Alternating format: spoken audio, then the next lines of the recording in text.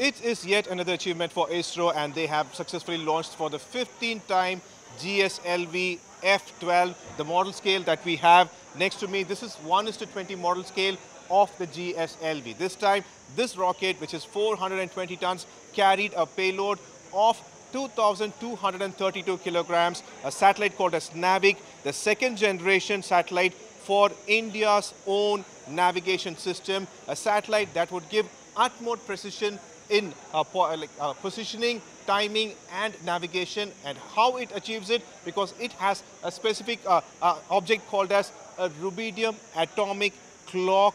Extremely precise timing will be provided for navigation, positioning, and also for this particular rocket, which is 420 tons in height, has soared up and the mission is a success. Chairman of ISRO, Somnath, did speak to us, and he also, just as we were eagerly waiting, gave us information about the Chandrayaan-3 launch and Gaganyaan launch. It is for position, navigation and timing service. So three important things.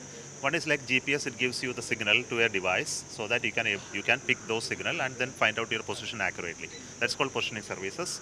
Then navigation services, when you move, then you can find out your path, your velocities, etc. And timing services, you give the clock timing so precisely. So we are the timekeepers of the nation with the Navic there. So we give for railway timing and other business timing, and all such critical informations are done.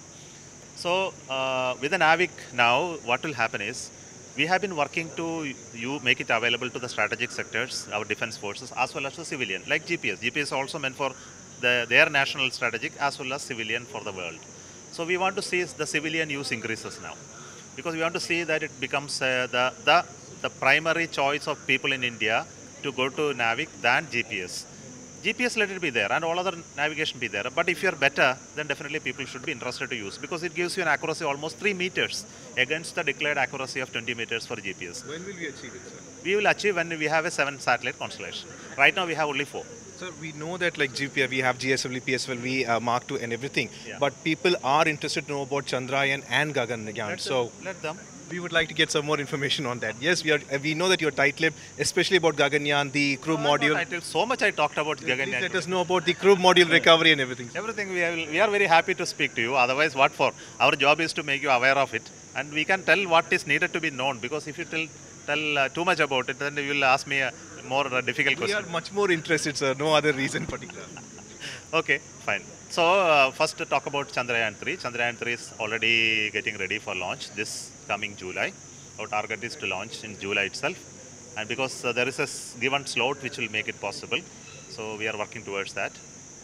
Everything is getting ready. I don't find any problem for it. This time we are going to surely land, because we have done all what corrections that we can think of and do of has been done. And all simulations to make sure that things that can go wrong are addressed. So with that confidence, we will go. And if you have any doubt, we will not launch. That much I can tell. About Gaganyaan, sir? Gaganyaan, I already told Gaganyaan we are getting ready for a test vehicle mission. And after that, we are going for unmanned mission. Further announcement will happen little later. Right. Divyan, Pramod Madhav for India Today.